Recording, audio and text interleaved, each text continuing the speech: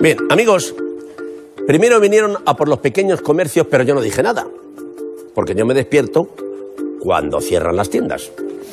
Luego vinieron a explotar a los repartidores de comida y no dije nada, porque soy muy de antojitos a medianoche. Luego vinieron a por los taxistas, pero tampoco me importó mucho. Soy alérgico a sentarme en todo lo que no sea una limusina. Ahora vienen a por mí porque yo no me aclaro con las apps.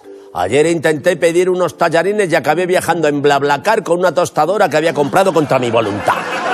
Por Wallapop, además. En fin, amigos, hay que interpretar bien este conflicto. Más que una lucha entre taxi y VTC, se trata de una lucha entre los derechos de los trabajadores y las ambiciones de los grandes empresarios. Deberíamos posicionarnos a favor de los derechos de los taxistas y también de los derechos de los conductores de VTC que se ven sometidos a los vaivenes del mercado. Sin duda, las administraciones públicas tienen un papel que hacer, porque dejar que el mercado imponga sus reglas acabará precarizando el empleo de todos ellos. Sí, hay veces en la vida en la que hay que saber poner coto.